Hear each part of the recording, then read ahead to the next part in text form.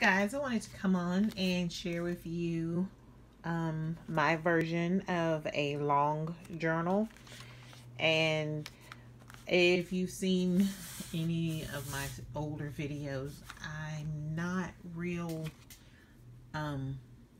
big on super measuring and making like really intricate books and things like that.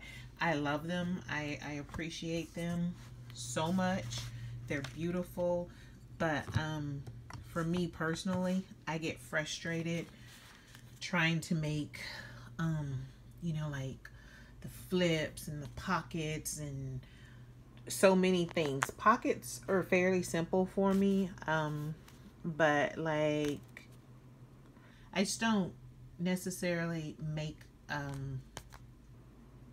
overly I don't even know what the word for it is, journals. So anyway, for me, I wanted to put together a journal quickly, because time is always something that we don't have enough of. You're either too tired, you need to get sleep because you have to go to work, you got your family, you got your pets, you got so many different things going on. And so I had my stuff out, and I was actually sewing a stuffed animal back together for my daughter, and I just went for it. So here goes.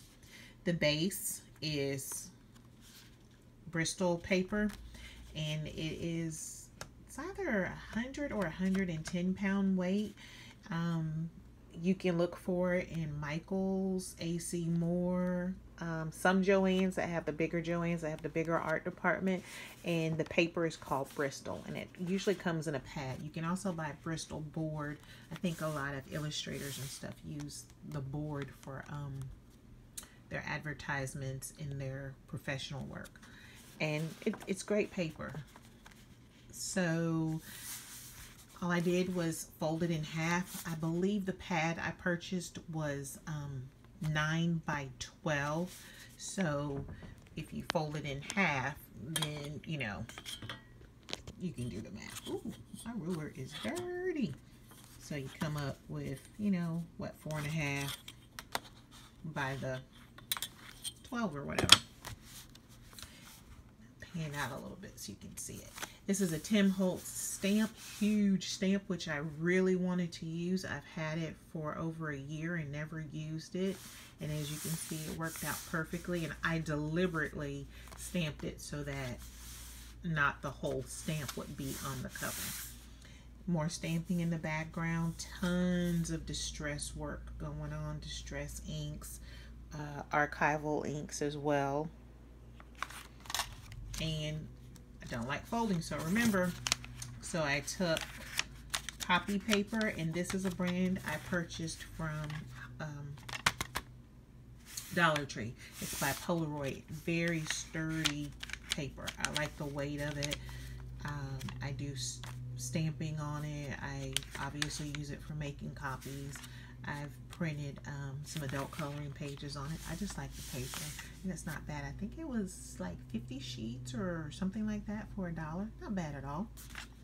One of my favorite quotes slash scriptures. I have found the one whom my soul loves. There's some awesome signs out there. People who do hand lettering signs with that.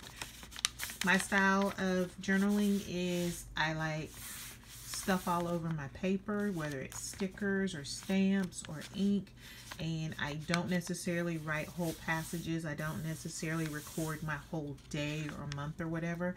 I just literally write random thoughts or something I was wanting to remember, such as, hey, Stevie Wonder came on the radio and I hadn't heard. I just called to say I love you in, like a year or whatever.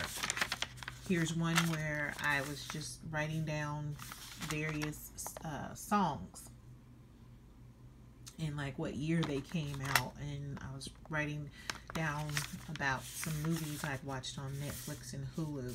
That's my version of journaling. Sometimes I will write long drawn out passages or write about something I'm going through or feeling, but I like having picking up a book and maybe just stamping, or maybe just scribbling all over the page and writing some random thoughts or words.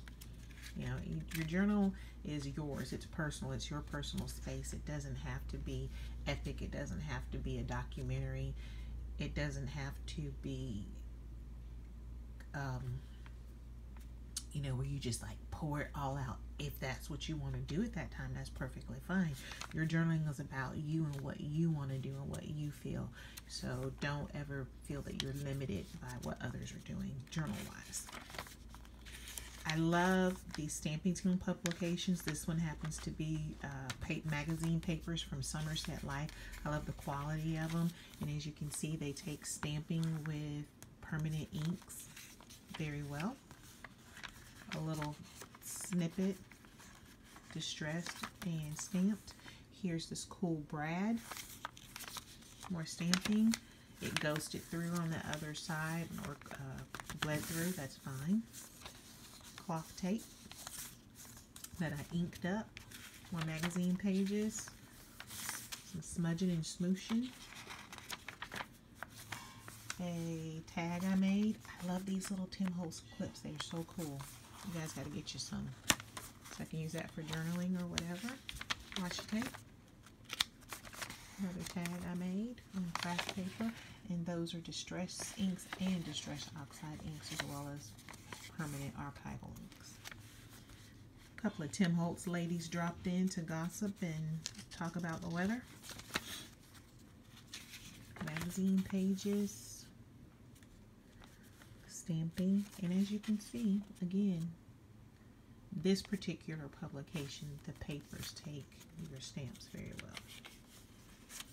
Made a pocket here. See how simple this is? I had a square from one of those scrap packs. I didn't put a whole lot of thought into it. Stamped an image, inked it, wet it, let it dry, glued it down. There's my pocket. I'm not a big girl on measuring and cutting and fussy frou-frouing. And it never looks like I thought it would in my brain. Another tag I made. Magazine pages. Used some Tim Holtz scrap packaging. One of his stickers. One of his paper doll ladies. A die cut cutout. And another die cut. Reuse that. Wrote a little inspirational blurb to myself. This is a Tim Holtz die cut, or use one of his dies too. I think those are called nameplates. There's that stamp again. It's huge.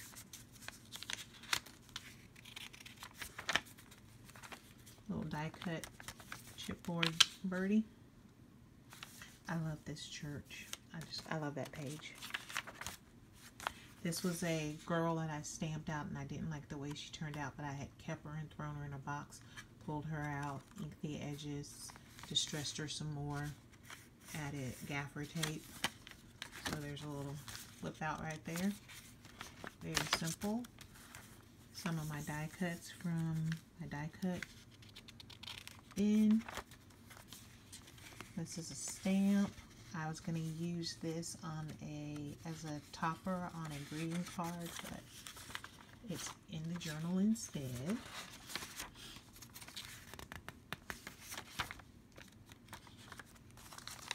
Made that years ago, threw it in a box. Just one of those domey dots and a piece of scrap paper behind it. Trimmed out.